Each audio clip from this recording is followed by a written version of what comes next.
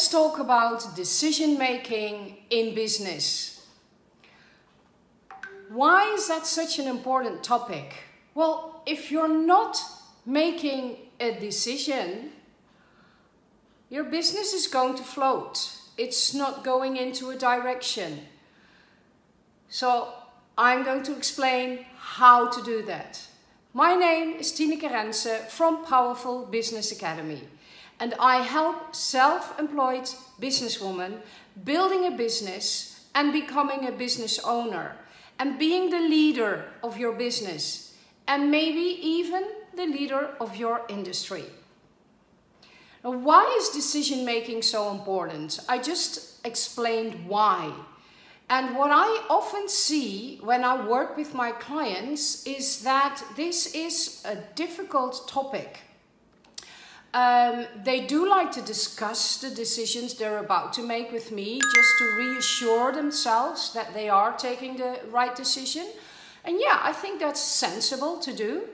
But often I notice that they already know. They just want the reassurance of me. And then when I reassure, they're going to do that.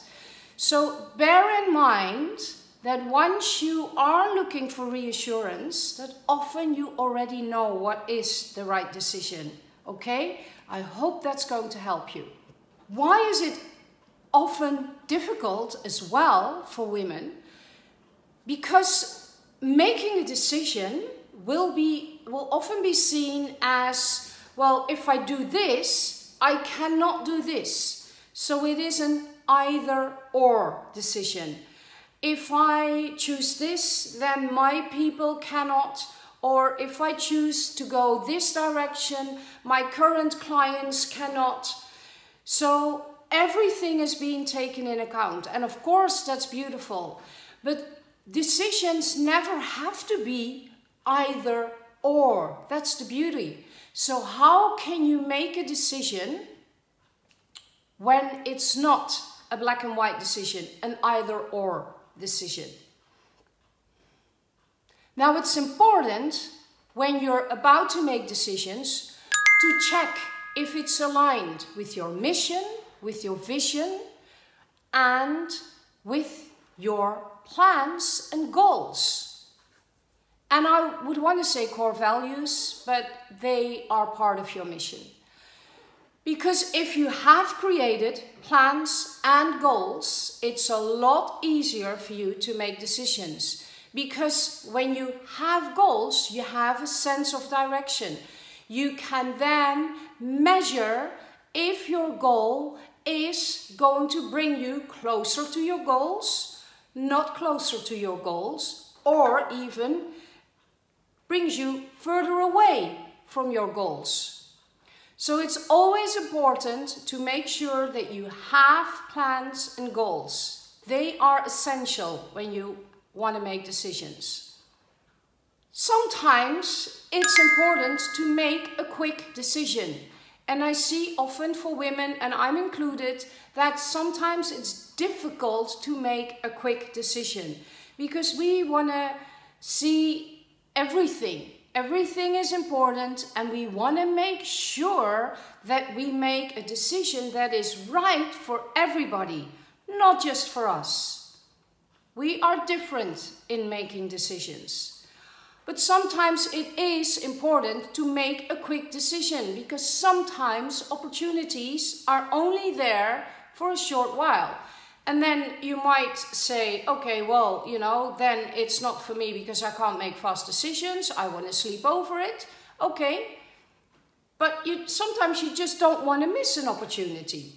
So let me give you a tool that you can use whenever you feel it's important to make a quick decision. And did you hear feel? This is also important in making decisions, especially for women. Trusting our gut feeling. What does it say? Does it feel okay? Even if you don't know yet what's going to happen.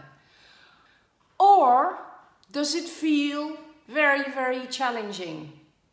That is a different feeling. The feeling of, oh, it's very challenging, it's scary, might be interpreted as a gut feeling. No, it doesn't feel right. It doesn't feel okay. But that is a different feeling. That is not your gut feeling. And it's very important to know where the feeling comes from.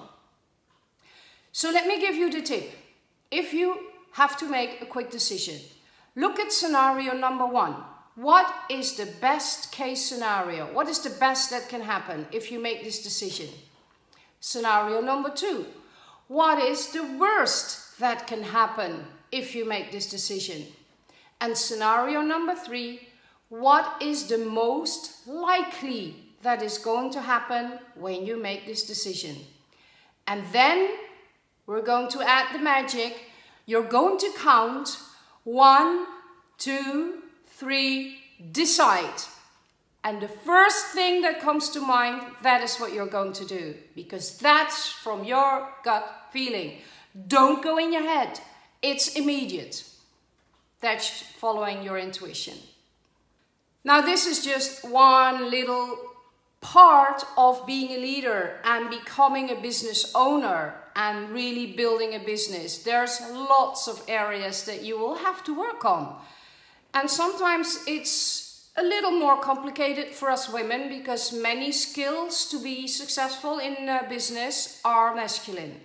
But we can equally learn these skills as well.